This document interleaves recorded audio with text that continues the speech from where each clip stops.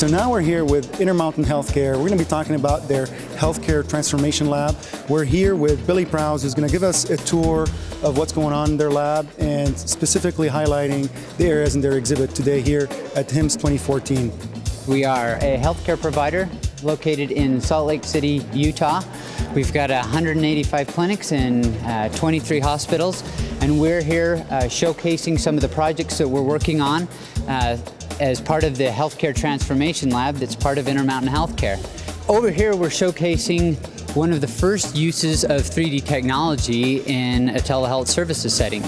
So one of the questions is if I, as a remote care physician, can see something in 3D, is that beneficial to a caregiver? Let's walk around and see, I think, Visi Mobile by Sotera Wireless. Tell us a little more about the application and how that fits into the lab. It's a continuous wearable vitals monitoring system that measures a bunch of great vitals, and it's something that we're really excited to implement inside our hospital. So shall we walk into the RV here and you can walk us through the different stations, if you will? So here we've got a solution for our neonatologists. They want to be able to remote into babies in remote clinics that are struggling. We also want to be able to have the ability for a mom to reach in and see their baby that may be struggling. So we've got a video conferencing solution that you're seeing up here on this board that allows us to do that. We've got multiple views of the baby, and the caregiver and the mother can interact as different events are going on with the baby.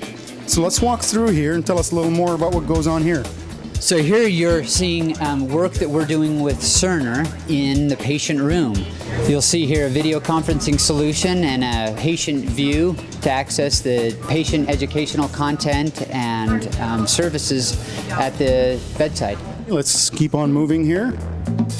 This is some of the work that we've been doing before the partnership with Cerner, as we looked at the patient room.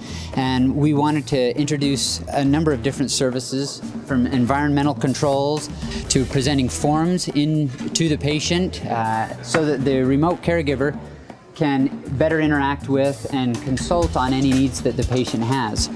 Thank you so much, Billy Prowse from Intermountain Health at HIMSS 2014.